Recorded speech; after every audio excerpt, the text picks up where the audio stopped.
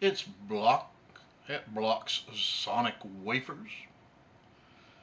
It's been a while since I have posted a video, and this is probably going to be a brief one. Just wanted to let you all know I am still out here. Concert Buddy was kind enough to notice my absence and mentioned it on the Instagram. Thank you for that. I am on a short hiatus, but I just wanted to pop in, let you guys know there's a huge event coming up next week. As a matter of fact, it's going to be my birthday next Friday, June the 9th, and I want to give everybody time because I know they're clamoring to send some VCLT my way. And you know, I really appreciate the effort and the thoughts. I want to let everybody know that I'm not a big metalhead. I don't particularly care for hip hop or rap, and I don't like hat act country, but I do like alternative country and Americana, even some bluegrass. I like jazz. I like rock. Cajun, all kinds of music. If you've watched my videos, you have an idea of where I'm coming from. I went out and got myself some VCLT from Me to Me, which I have posted a photograph of it. If you've seen an earlier video I did, I'm pretty sure I did one regarding my Nuggets collection. And I just couldn't let this pass me by. The 50th anniversary of the album that started the revelation, it says. I've seen a lot of people do unboxings of this, so everybody pretty much knows what it's about.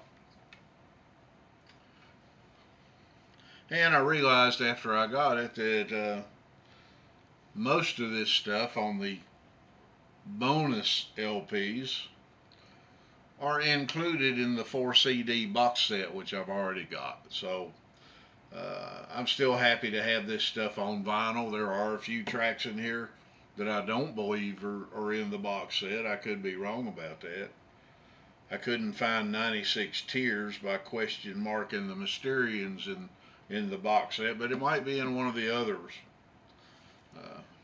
So let me know if you know of some songs that are or are not in here that are in the box set. Anyway, it's a lovely presentation. They did a really good job with the box, the poster. The booklet's kind of thin and not a whole lot to it, but still great package. And while I was picking that up, I also ran across this album by Yarn, This Is the Year. Yarn is a country / Americana / rock type outfit, and I have actually seen them a couple of times because they have appeared at our local annual festival called Bristol Rhythm and Roots Reunion. If you're not familiar with it, you can go to bristolrhythm.com and check out this year's lineup, which will be in September. This album was cut by a local fella, Clinton Hawley, who is with Well Made Music. I've mentioned them before. Well Made Music moved here from Cleveland, Ohio, and set up shop just around the corner from Bristol's birthplace of country music museum. So I'm excited about that. I give them a plug at every opportunity. They do a lot of mastering for Coal Mine Records, if you're familiar with Coal Mine. And you can go to Well Made Music's website and see a list of albums and projects that they have done, which is quite a few, and they're moving up in the world. And Yarn is doing pretty well as well. This is, I think, their first album, and they have another one after this. And it was only $6, so I had to grab it.